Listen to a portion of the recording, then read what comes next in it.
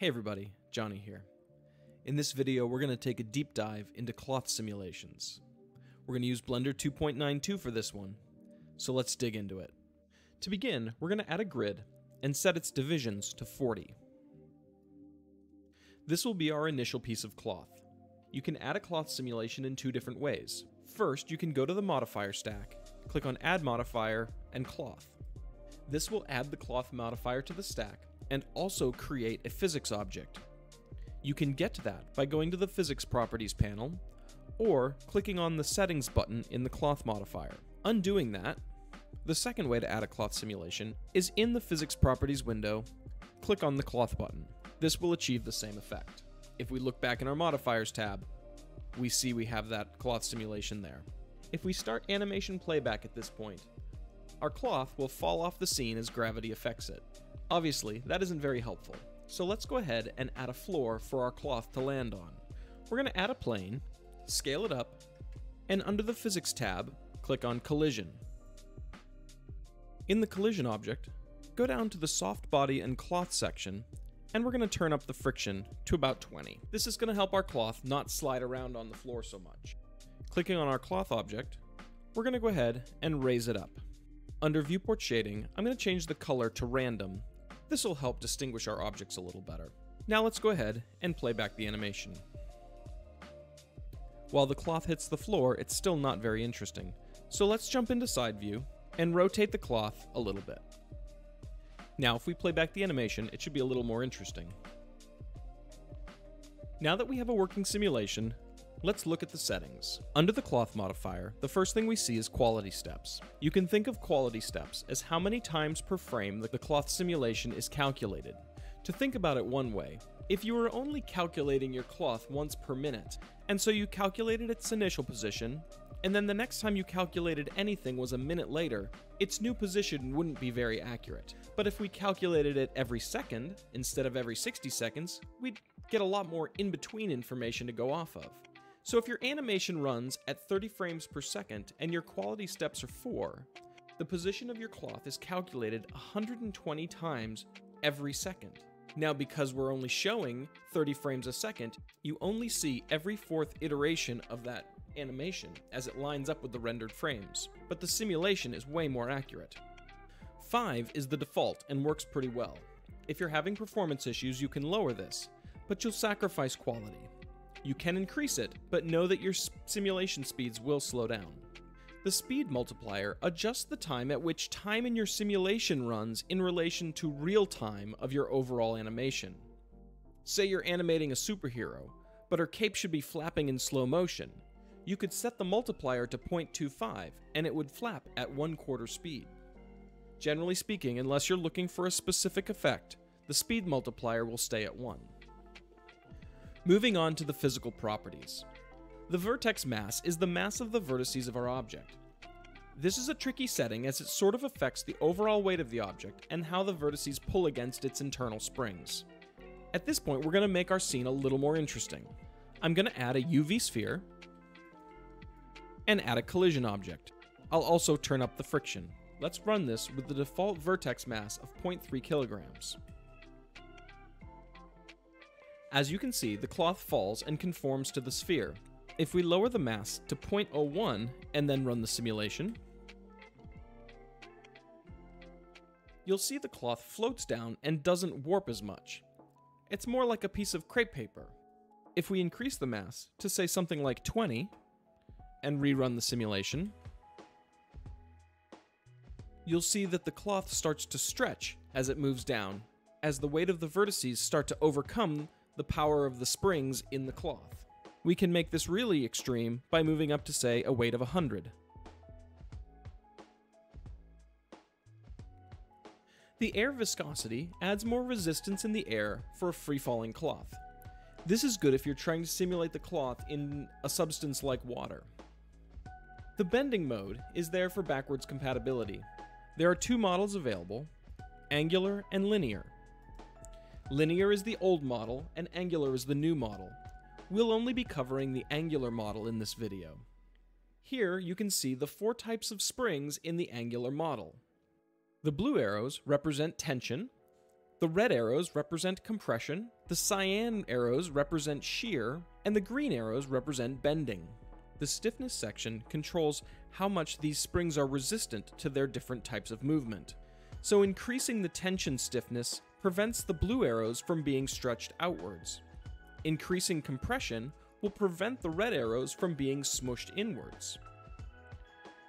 Increasing shear will prevent faces from losing their overall shape, while increasing bending tension will prevent faces from bending on top of one another.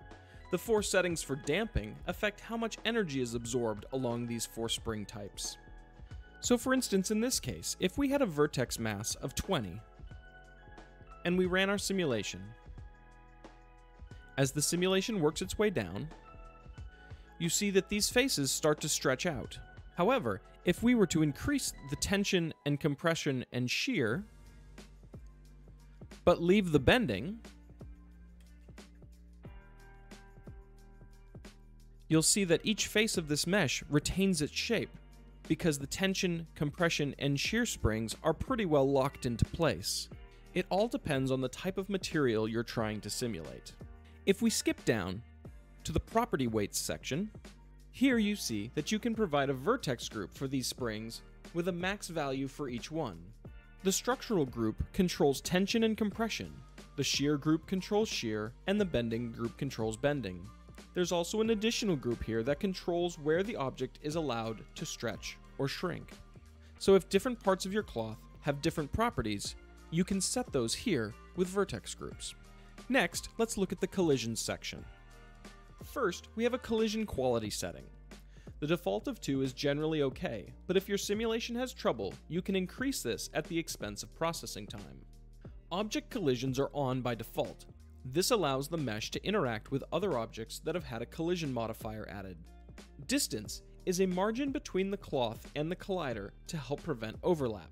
Let's go into side view. Here we can see the distance between the cloth and the floor. If we decrease the distance and rerun the simulation, we'll see that that gap is narrowed. If we need to, we can also increase that distance. The impulse clamping setting prevents your cloth simulations from exploding in tight situations. It does this by restricting the amount of movement after a collision happens. If you find that your mesh is going crazy in cramped areas, you can try turning up impulse clamping. You can also make part of your mesh ignore collisions with a vertex group. Here, I'll add this side of the mesh to a vertex group, and set the vertex group to that group. Now if I run the simulation, you'll see that that half of the mesh falls through the collision object. If you have a lot of collision objects in a scene, and you want a cloth object to only interact with certain ones, you can add those to a group.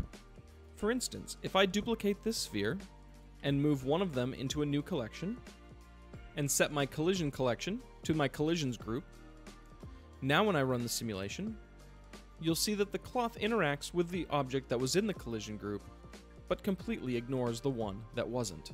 If I move this object into the collision group, if I rerun the simulation now, you see both affect the cloth.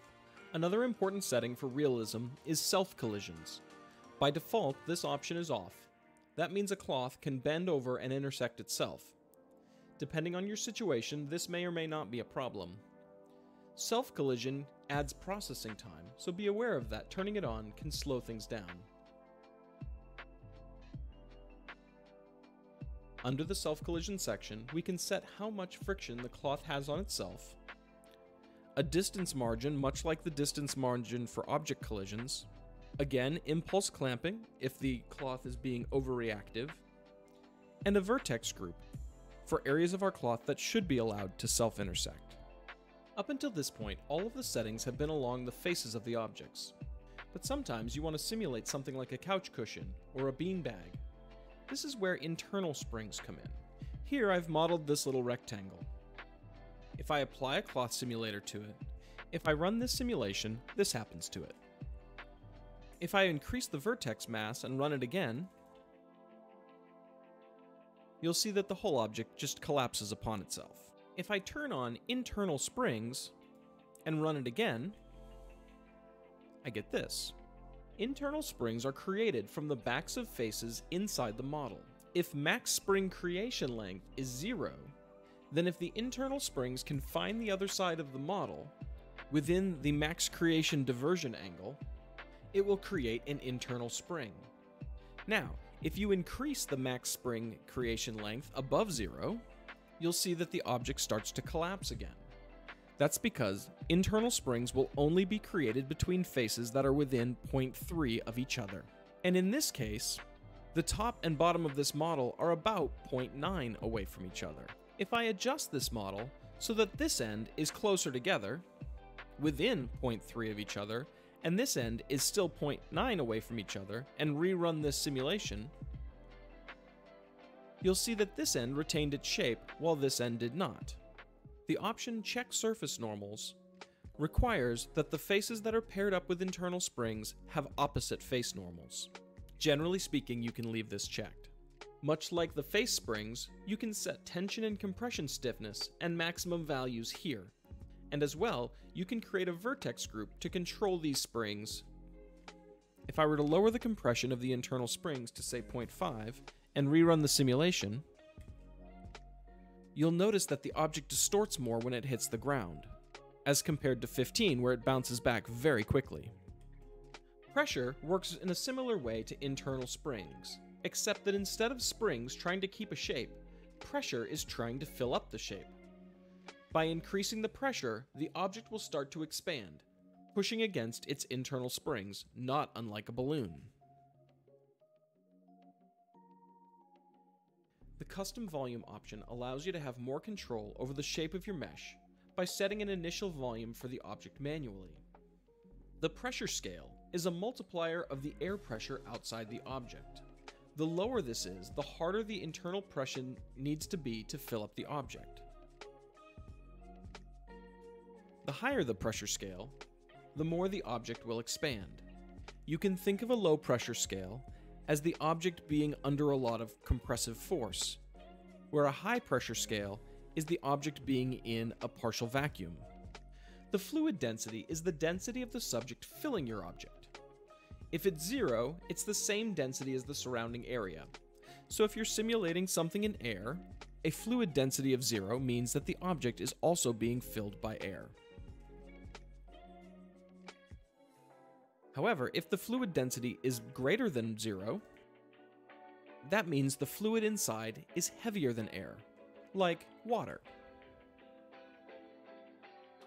If the fluid density is less than 0, say negative 0.08, that means the fluid inside your object less dense than air, and therefore will float, much like a helium balloon. If you'd like uneven pressure added to your object, you can control that with a vertex group. Objects that are non-manifold, meaning they have a hole in them, and have pressure applied, actually will get a propulsive force, much like an untied balloon. So in this case, if I delete a few faces and run my simulation, as I turn up the pressure, my object flies away. Moving to the shape section, the pin group allows you to identify a vertex group for holding vertices in place. In the case of this mesh, I'm going to add this corner and this corner to a pinning group. Adding a vertex group, I'm going to choose this corner and assign them to the group. In my cloth modifier, I'll add the pin group. Now if I run the simulation by pressing play,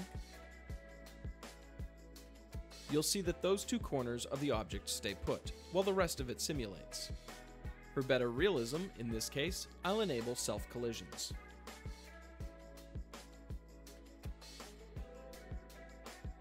You can also use the vertex group to do partial pinning. So if I wanted this top piece to be able to bend back and forth a little bit, I could assign this top corner a weight of 0.5. Now when I rerun the simulation, we can see that that point moves some, but it is still attached to its initial position. Stiffness is a multiplier for all pinning values. Deleting this vertex group, I'm going to add a new one. I will add this top corner. Running this simulation, I get the following result.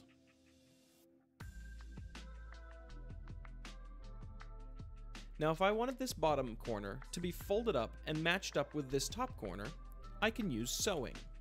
Sewing will take any loose edges and try to reduce their length to 0.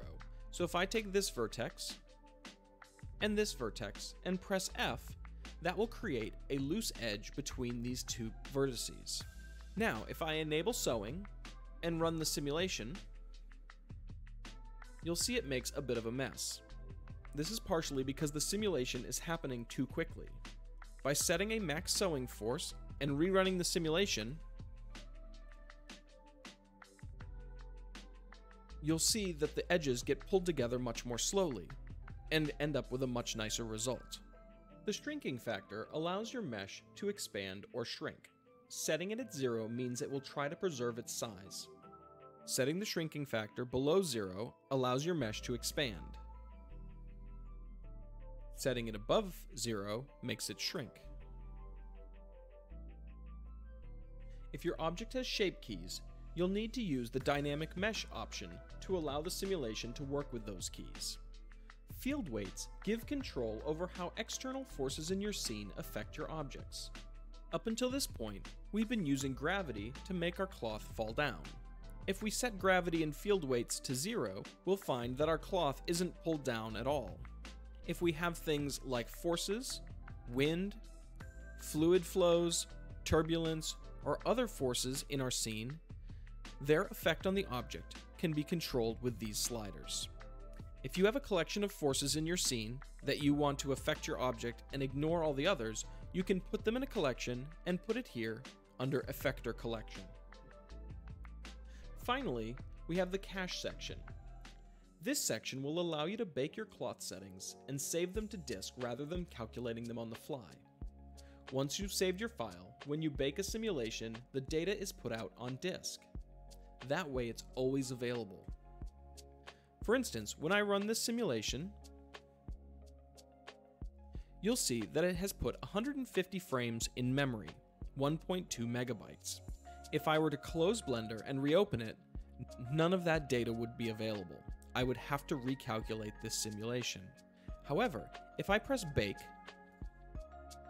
it runs through the entire simulation and then saves that data. If I were to close and reopen this file, those frames would still be in memory. If I want to recalculate these later, I simply delete the bake and recalculate. If I've already run through my simulation and gotten the frames in memory, I can always say current cache to bake. If I have multiple objects in my scene that I want to cache, I can bake all of them at once using the Bake All dynamics. These are the basics of the cloth simulation. In other videos, we'll go into more specifically how to use it, but I just wanted to cover the basic settings and what they're there for. I hope you found this rundown helpful. If you're enjoying the channel, please hit subscribe. I hope this really inspires you to make something awesome. So until next time, I'll see you later.